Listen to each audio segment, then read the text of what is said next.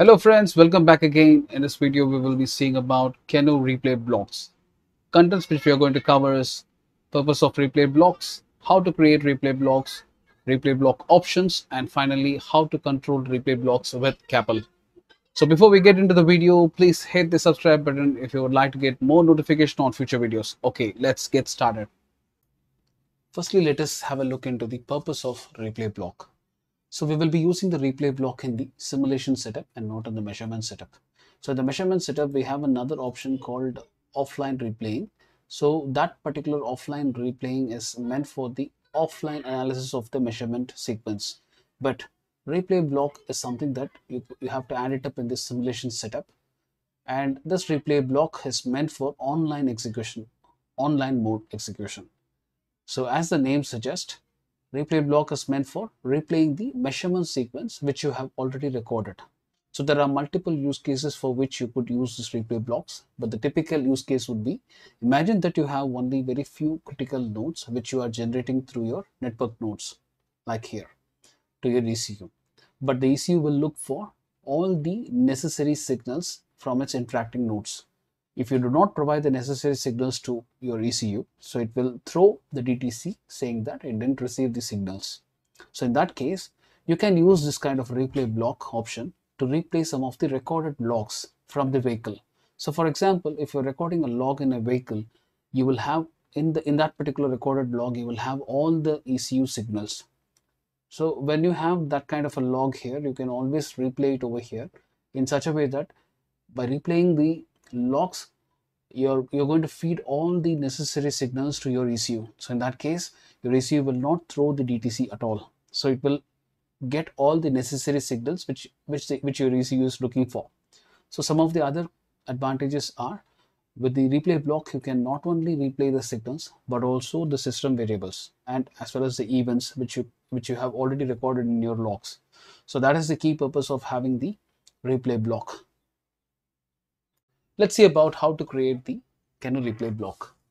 You have to go to the simulation tab and then select the simulation setup. So you will have a window like this displaying all the CAN networks or Ethernet network. It is configured over here. You just need to select which particular CAN network in which you wanted to add your replay block. So in my case, I'm just selecting the CAN1 in which I wanted to add a CAN replay block. Now, once if you have selected this network, in the left hand side, you have to right click on the bus. So this is the CAN bus interpretation. So you have to right click over here. You cannot right click anywhere around here to add it up. So you need to right click onto the lines and then you will be displayed with all the insert options. So here we are going to insert a replay block. So I'm going to insert replay block for CAN. So once if you have selected, you will have a block inserted into the CAN bus. So right click, now we are going to link the replay block with the log file. So right click onto it, sit, and then select the configuration. So here you will have the browsing path in order to load your log file. So browse and then link the log file which you wanted to add it as a replay block. So once if you have selected, you can give any name as you wish. And if you click OK, then if you see here, now we have created a replay block and the log file which is linked will also be shown here. So this is how we could link or insert a replay block into your network nodes. Let us look into the replay block configuration options. Right click onto your replay block, click onto the configuration, and inside this replay configuration, we will have three different tabs present. So one is the general tab, and then the second one is the channel mapping, and third one is the CAN options. In the first option of general, we have the option to rename your replay block. The second option is the source file which you wanted to select in order to link it with your replay block. And then we have the output modes and start timing conditions. Output modes in which the first option is standard. So if you select the standard, so when you play your replay block, it will keep playing until the end of your log timing. And then the second option is step. So as the name suggests, replay block will be played in a step manner. The third option is animated with some specific time interval. So if you specify any time interval here, for example 100 milliseconds, this replay block will be played with a periodicity of 100 milliseconds. So whatever the irrespective of the time duration which you see it inside the log, it will play it at every 100 milliseconds or the time duration that you specify it over here. So that is the output mode options. And then in the right side, you will see the start timing conditions. These options will be enabled only in the standard. So we will not be seeing all these options enabled with the other step or animated with. So when you select the standard, then you have the option of the start timing conditions. So the start timing conditions is nothing but whether you wanted to immediately start this replay block, or based on the event you wanted to start this replay block, or after a specific time duration you wanted to start this replay block. So it's basically a triggering options. And then at the bottom, you have the start options, whether you wanted to start this replay block along with your measurement start. If so, you have to select this option. Otherwise, you can deselect it, and then you can play whenever your replay block as per your manual needs. So that is this option. And then on the right side, you have the keys which you could configure in order to start and stop your replay block. And also you have the options to configure keys for the pause and replay, pause or resume your replay block. So these are the options that we could see it inside the general tab. Then we have the second option as channel mapping. So the channel mapping, you will have two sections like source and target. As the name suggests, source means what? It's a source file. So inside the log file, whatever the CAN network that you have it, that is what you have to select it over here in the left side. The right side, like the target, is nothing but the current configuration where you wanted to really play it. So here, for instance, I'm selecting CAN2 in CAN2. So where I wanted to play or map the CAN channel 2, which is present inside the log file, with the CAN2 network, CAN2 channel of this particular current network. So in that way, you could do the channel mapping here. The third option is the CAN options, where you whether you wanted to when you replay your replay block, whether you wanted to pass the TX messages which you have already recorded, or you wanted to send both the TX and RX messages. So that is the options which you see it over here in the CAN options. So these are the options that we could see it and configure it inside the replay block. Now we have linked our log file into the replay block. We'll see about how to play this replay block. In the configuration, since we have selected start replay block on the measurement start, if you see when I start the measurement, I see this replay block getting triggered. So if you see, all the frames are flowing, and I don't have any other simulation part. So I disabled all the network node. The only way we are sending this signal is through this replay block. If you see, the replay block is now fully finished.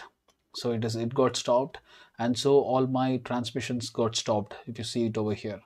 So that is the way that we could use this replay block. And let us see if I configure it as, if I select this as, if I deselect the start replay on measurement setup, and if I play it, the measurement is started now, but still the replay block hasn't started. So I can manually play it. If you see, I manually played it, or I can pause it, and I can also resume it. All these things I could do it manually. Now we will see about linking a key. So I'll say, like, for start and stop, I have the A key linked, and for pause or resume, I have the Y key linked. Now I'm starting the measurement now, and now I'm going to press the A key to start and to stop. So A key is to start and stop, and then Y key is to pause and resume. So if you see it here, when I press the Y key here, it pauses, and again I'm pressing it, now it got resumes. So in this way also you could configure your replay block, as we have explained. Now we will see about how to insert a filter. So not in all the cases you would need all the signals to be transmitted. Maybe based on your need, at times you need to transmit only the required signals. If you wanted to transmit the required signals into the bus, then of course you need a filter for it. So right click onto this particular line where the replay block is linked to your CAN bus. Right click on it, and then you have the option like insert filter. So insert your filter here, and when you insert it over here, you will see the name as SF. It means like it is a stop filter. So double click on it. Either you could double click or else you could right click on it and then go to the configuration. There are two ways to customize this particular filter. And if you see at the bottom, you have the filter type, whether you wanted to configure this filter as a pause filter or a stop filter. So now initially by default, it is configured as stop filter. So let us keep it as such. And here you see that you have the options, whether you wanted to select it from your message set, which you wanted to really stop, or you have the option of even mentioning the raw data with the start ID and end ID, or even the node also you could completely select it. So these are all options. Now we are going to select only the events like messages from the database already. So let us first select about the pass filter, and then we will try to we will select any one of the signal. So the identifier, it is 418. Now I wanted to pass only this particular signal from the log to the CAN bus. So now I'm playing it. So now if you see, I don't see any message, but in the pause filter, we will be pausing only the one particular frame, that is with the identifier of 418. Now I'm playing the replay block. If you see, only the 418 ID is being paused into the CAN bus. So only this particular signal is transmitted. So that is the option of the pause filter. Now we will configure a stop filter. So double click onto your filter, and then I select the stop filter. So when I select the stop filter, it means that I'm going to stop only this particular signal which I do not want to transmit into my CAN bus from the replay block. So now I'm playing it, and now I'm playing the replay block. If you see, I see all the signals have been transmitted, but if you see, there is no 418 at all, because it is configured as stop filter. I'm stopping it from the replay block. So that is the option. That is a way that you could make use of your stopper pass filter in order to configure which are all set of signals that you wanted to transmit from your recorded log file, and along with your other active network nodes. So this is how you could make use of your replay block. Okay, till now we have seen about how to create the replay block and how to control it through the configuration options. Now we will see about how to control this replay block through a piece of CAPL code. So for that, I have already linked a CAPL code here. So let us just do some coding for the replay block now. I'm going to edit the code in it. I'm going to create a function for this replay block control. So I'm going to name this function as replay block control, and I'm going to define this function. So in this function, I'm going to write a small piece of code to test how to control this replay block. First of all, I'm going to give us short wait time, like 5 seconds. So this is like soon when I start the CAPL code, I'll wait for 5 seconds. I'll not do anything, and then I will start to play the replay block. For that, replay start is the function that you have to call, and the argument that you wanted to pass is the replay block name. So the replay block name is nothing but the right click and go to configuration. You see, replay is the name that I've given for this replay block. So I'm going to give that as an argument here. And once if I started, then I wait for some duration, and then I'm going to suspend it. So for that, replay suspend is the function in order to suspend or pause your replay block. For that also the argument is the replay block name, and then again I'm going to wait for 2 seconds after I suspend it or pause it, and then again I'm going to resume my replay block. For that, replay resume is the option to resume it, and again the argument is nothing but the replay block name you have to mention. Once if I have resumed it, I'm going to wait for 2 seconds, and then I'm going to come out of this function, and after this function I have a stop, so which will stop my measurement itself. So let me save it. Let me see if I get any compilation error. No, I don't see any compilation error. Now I have the code already linked, and I selected the immediate start immediately. It means that soon when I start the measurement, this CAPL code will start to execute. Okay. I have added 2 signals just for our reference to see how it is getting logged. Okay, now I'm going to play the measurement. Okay, I started my measurement. I'm going to the graphic. I don't see anything here for the moment. After 5 seconds, the replay block um, from the code is started. So you see here, the code execution is completely done. My measurement is stopped. Let me explain you what has happened. Firstly, what we had done is we have added a code. We have added a delay of 5 seconds. If you see, first is 5 seconds of delay. You see, until 5 seconds there is no operation. After 5 seconds the replay block has been started, and so my signal started to flow in, and then after 2 seconds, like from 5 to 7, I again suspended in my code.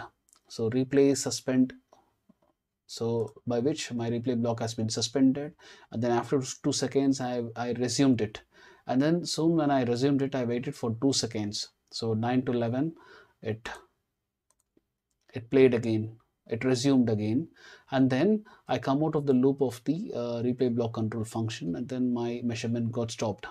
So if you see, this is how you could use the CAPL code in order to control this replay block. So wherever you find it, if you find the necessity or need in order to replay or trigger the lock which you have recorded, so you could make use of this replay block CAPL functions in order to replay it, and then you could perform your test executions. So this is about the replay block control through CAPL code. With that, we had come to the conclusion of this video. Hope you got an insight about how to create and control the replay block manually as well through CAPL code. If you like this video, hit the thumbs up and subscribe to my channel for more future videos.